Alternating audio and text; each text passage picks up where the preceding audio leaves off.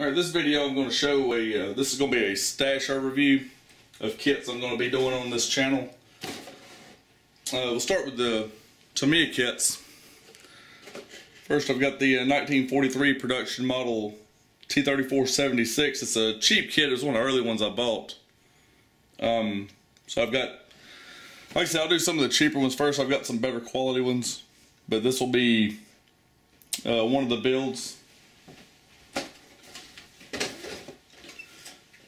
Next I've got a Stug 4, a Sturmgeschütz 4 Tamiya. All these are be 1/35 scale. It's a assault gun tank destroyer.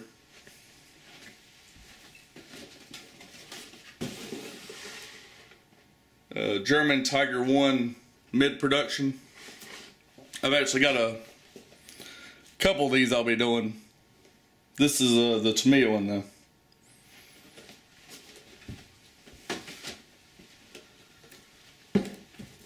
So German Panther D.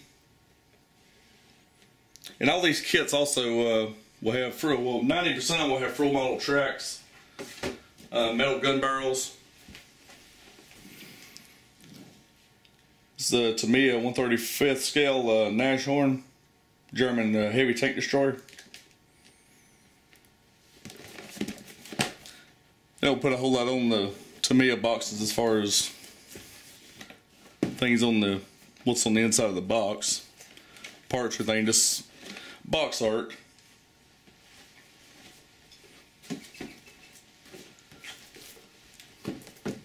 Got an ISU 152. It says JSU, but for Joseph Stalin design.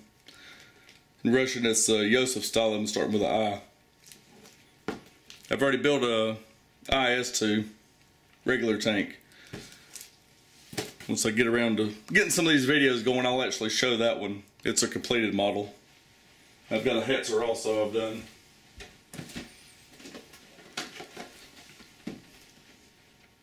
Panzer III N. This one here actually comes with some photo etched parts and aluminum gun barrel. Show a little more of the box art. I'll probably do some box reviews on some of these too as I open them. To do these.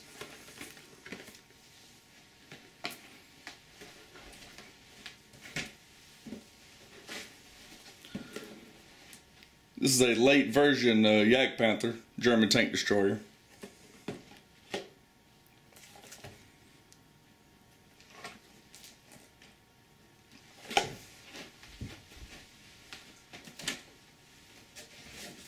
Jump over to the trumpeter kits that I have on hand here. Got a Stir email.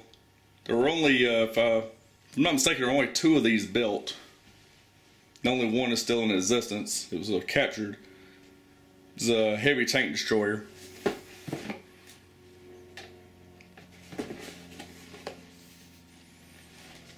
I've got metal tracks and metal gun barrel for that as well.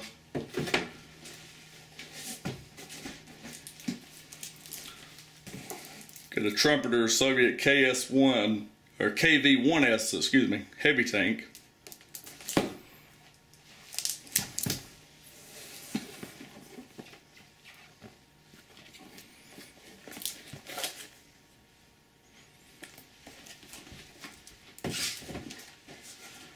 Of course, if you're going to do some Soviet heavy armor, won't be complete without a KV-2 Russian heavy tank. Had a massive turret and a huge gun on this thing.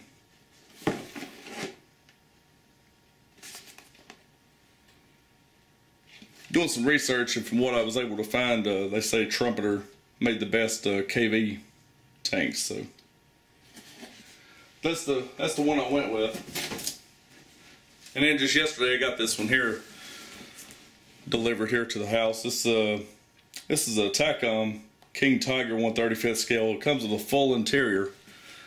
This has the Henschel turret with the Zimmerit molded on. A little more on the box here than what comes on the Tamiya boxes and trumpeter boxes. See, it shows some of the sprues on the box. And I'll do a box review when I get this thing open later. Individual videos on each of these.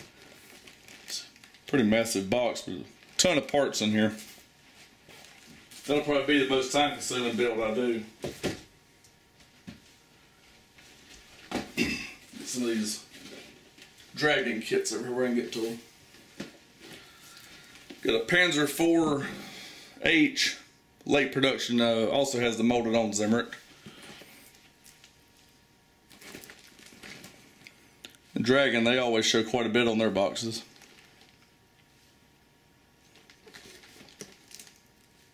Huge part count, of course. And comes with magic tracks. A lot of these will have magic tracks, but I'm probably, I've never tried to build those. I may just skip and go with Frill models. I've already got the Frills ordered for probably 90% of what you're seeing here. I just like the metal tracks. Nothing looks more like metal and acts like metal than actual metal. This is a late production Hummel mobile artillery.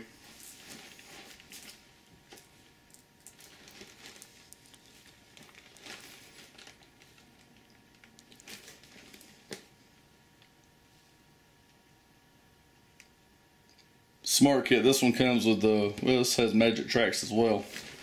I've got a few with the DS tracks. I'm gonna probably put all those to the side, and if anybody's ever interested, I may just sell those off for a little or nothing just to get rid of them, because I'm not going to use the rubber band tracks on a decent kit.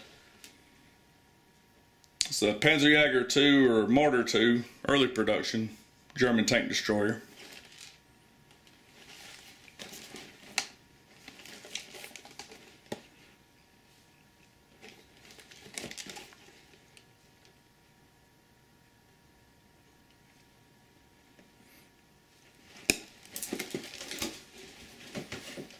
Here's another one I received just yesterday. It's a Dragon Panzer III Aus-G. This is one of the ones I believe has the rubber band DS tracks, or whatever they call them.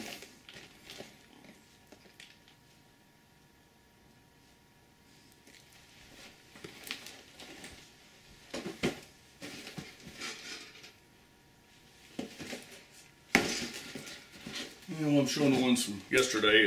There's another video will be up showing the unboxing from yesterday, but Stug 3 Aus-G with the concrete armor, also with molded on Zimmerit. Just a unique design. Sorry for the camera reflection, I just noticed it in the plastic there.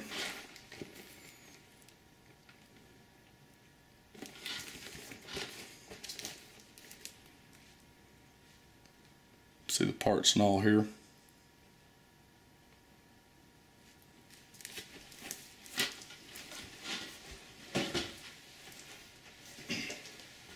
I'm a fan of Stugs, so well, just throw stuff around.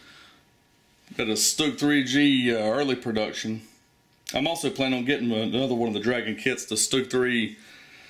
That has the molded on Zimmerit as well. It's not the. It's similar to the concrete Stug. But these that had the waffle pattern Zimmerit on them, it's hard to, I'm not real sure how to reproduce that without taking several days to get it done. It's not like the regular Zimmerit.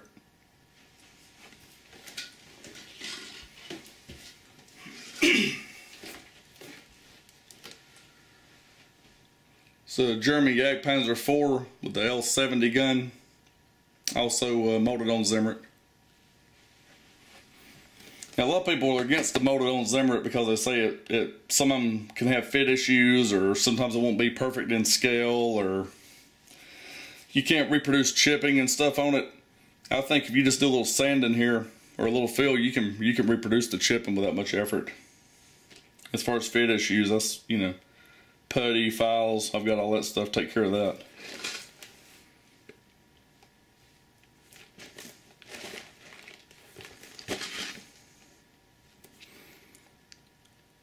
Look there, maybe you can see shows the Zimmerit pattern on the front. reflection's bad.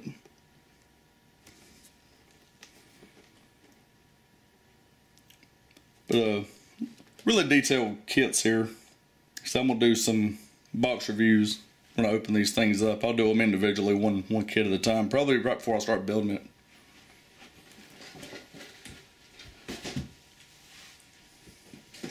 And with my job, I don't have a whole lot of time to build, so this is probably all going to be over a couple of years. T-34-76 Dragon, Soviet tank.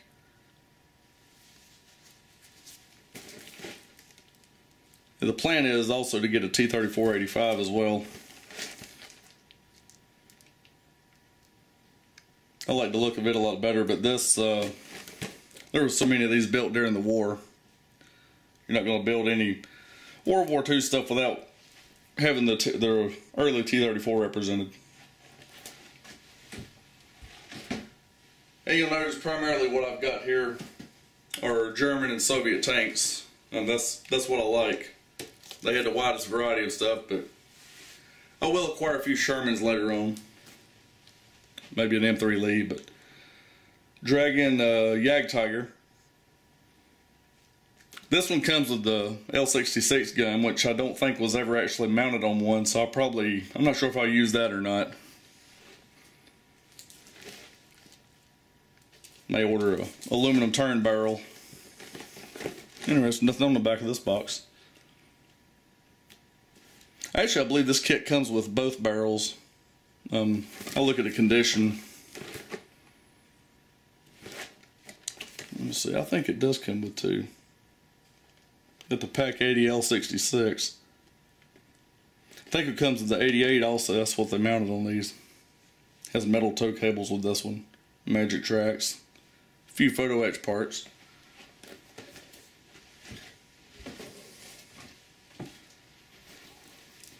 And I'm a big fan of the tank destroyer, so as you notice with all the Stugs and stuff. So here's the Elephant. I'll probably do a Ferdinand version as well, but this one has molded on Zimmerit. These pretty much debuted at the Battle of Kursk on the Eastern Front. As the Ferdinand didn't have the machine gun here, so that was a disaster for the Germans. So they took it back in, redesigned the commander's cupola, and added a machine gun to it, and it was renamed the Elephant.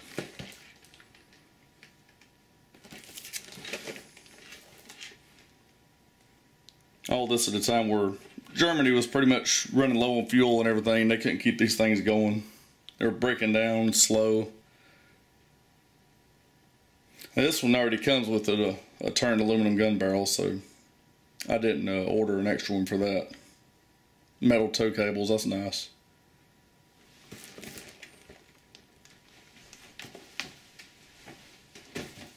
I'm not a fan of the Tamiya string tow cables.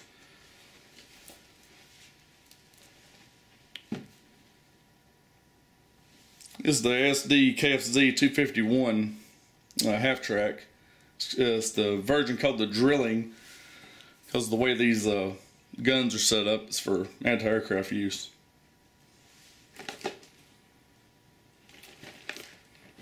A couple of these don't have anything on the back.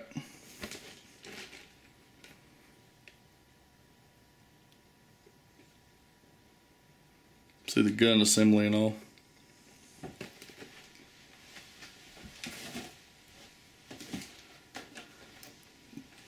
And my other half track. This one has an AT gun on it.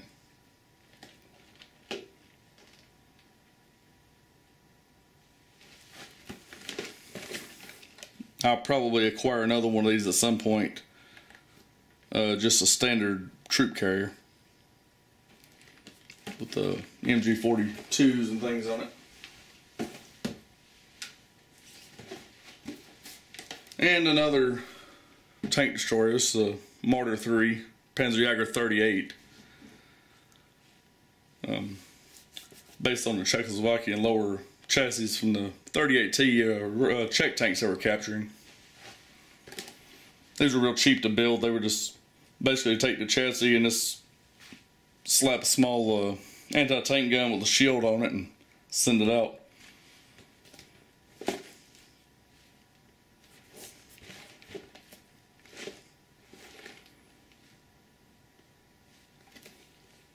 This one has a canvas cover. I'm not going to use that though.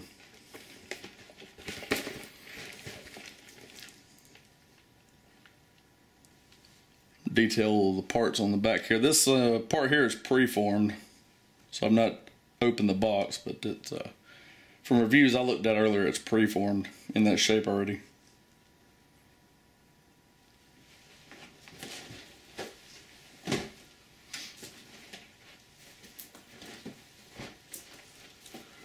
Here's the other Tiger 1 I have.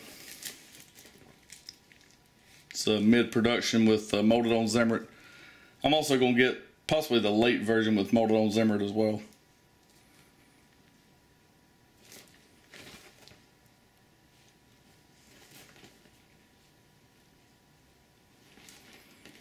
Read a lot of good reviews on this, except the DS tracks, but like I said, they're going to be replaced. I've got an aluminum gun barrel for this too. So I have all these extra plastic gun barrels left over. I'm a fan of kit bashing, so I may make a few random creations with a lot of these spare parts. I don't know what a lot of guys do with their spares, but I plan to use mine somehow or other. And this is the last piece of armor I have in my stash at the moment. So Flak Panzer IV Wirbelwind.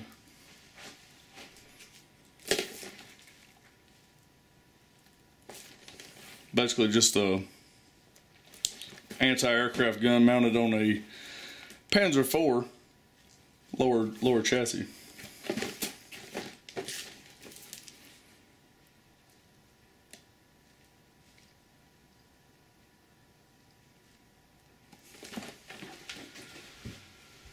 And that's it for the armor kits. I've got a handful of cars I'll show here. These are actually all going to be for post-apocalyptic car builds. I've always been a Mad Max fan, so I'll just briefly show these. Got a monogram Skill 257 Chevy hardtop, which will look absolutely nothing like that once I get done with it. 71 Plymouth Hemi-Cuda Skill 2. I bought these earlier on. Skill 2, I prefer a Skill 4, but you know, it's a good muscle car. I'm going to kit bash it anyway, so it won't matter. 66 Shelby Mustang.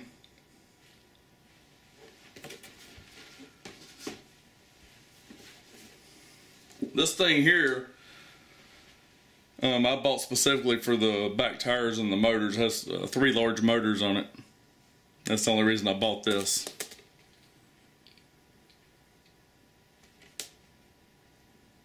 It's just a parts kit, that's all it is. I'm not going to build it like that. And the same thing with this. Bought specifically for the tires, the motor, and the exhaust.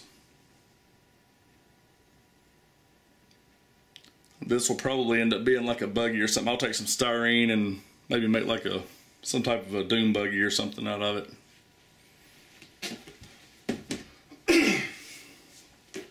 If you've seen the Mad Max Fury Road, this is supposed to be, I'm going to make something very similar to Nux's car from this kit.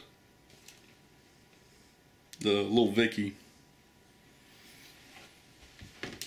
Probably put one of the huge motors in that thing.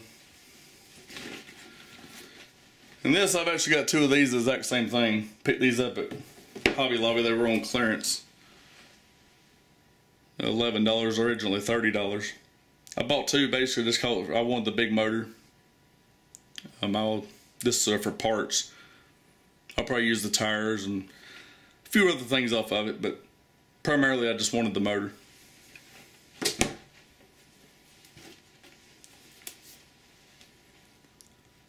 And a tow truck. A lot of potential here for a post-apocalyptic build.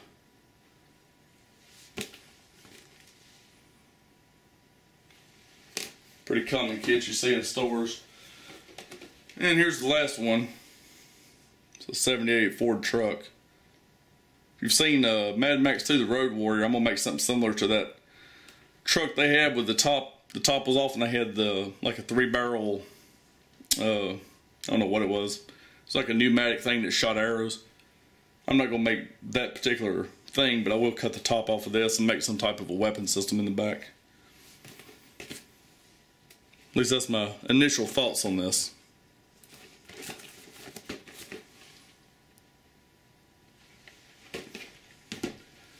Well, that's it for the stash. That's all I've got on hand at the moment. If I order anything else, I usually order a couple things every few weeks, like many of you do. I'll get around to building them all eventually.